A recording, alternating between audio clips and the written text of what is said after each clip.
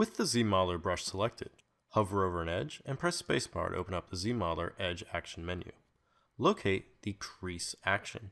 With the Crease Action selected, you'll see a series of targets. To start off, let's select the edge target. With the edge target selected, if we simply hover over any edge on our model and simply click, we will end up performing a crease on that actual edge. So just coming through and clicking on your model will perform a crease in that area. To uncrease an actual edge, just hold down the Alt button and click on an edge with a crease, and that crease will be removed. The creasing option works really well with the actual Dynamic Subdivision mode. With the Dynamic Subdivision mode active, if I hover over an edge on my model and click, it will apply a crease to that actual area. With this crease being applied, you can see the actual creasing dynamically change as you hover over your mesh. So this will allow you to create nice hard edge surfaces on your model with these actual creases. So just come through and crease this areas here, and then turn on Dynamic, and you'll end up with a shape like this. Now pressing spacebar to go back into the Edge Action menu, you'll see you have a few more options of targets down here. So the edge was the one we were just using. We can change to Edge Loop Complete, and this will look at the complete edge loops on your model and apply creasing in that manner. And then if we toggle on and off Dynamic Subdivision there, you can see that this edge is now been creased, and it's giving me a nice straight edge there.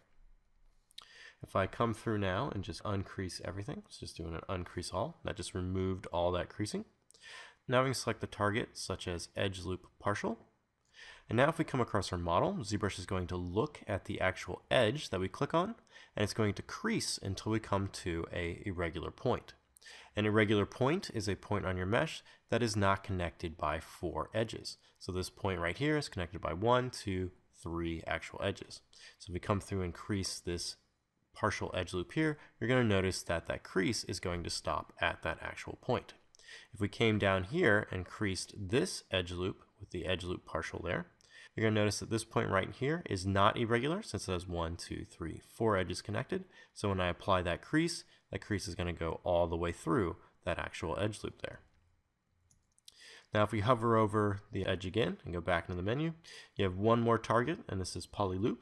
With the Poly Loop target selected, depending on which edge you're closer to, when you actually do the Crease Edge Loop option, we'll crease that actual edge. So if I hover up the top of this actual edge here and click, it's going to crease this edge loop. And then if I hover over the bottom of this edge here, it's going to crease this edge loop. So using these different options of creasing different areas on your model, and then using this with Dynamic Subdivision, you can start creating these nice hard and soft areas on your mesh as you work.